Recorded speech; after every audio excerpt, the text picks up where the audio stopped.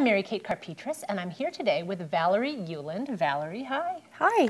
Valerie is a senior editor with McCall's Quilting, and McCall's and Quilter's Newsletter are sister publications. We're all here together in the same building, and in fact, sometimes just separated by cubicle walls, as I think is the case with our cubicles. Actually, no, you've moved into an office now, so that's not the case. You're far away now, but Valerie is here today to talk about this quilt that we see hanging behind us, and we're just going to talk about this quilt in the context of every quilt has a story, even something that's sort of simple or sort of, you know, not generic, but you know, it's a one-block thing, traditional, yes, but there's quite a story behind this. So why don't you tell us about the impetus for making this quilt? What was your inspiration? Sure.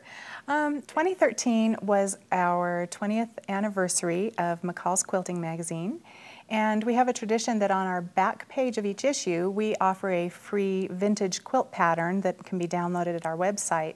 For our 20th birthday year, we decided that we would go back in time and revisit some of our past issues and choose one of our favorites to remake in a more modern fabric or design kind of idea. So I chose a quilt from August '96 issue, and it was a cover quilt designed by Lynn Dash using the classic mill wheel block. And I really liked that pattern because I'm always drawn to curved piecing because I find it challenging, and so it's fun, and I'm usually happy with the results with the curved piecing.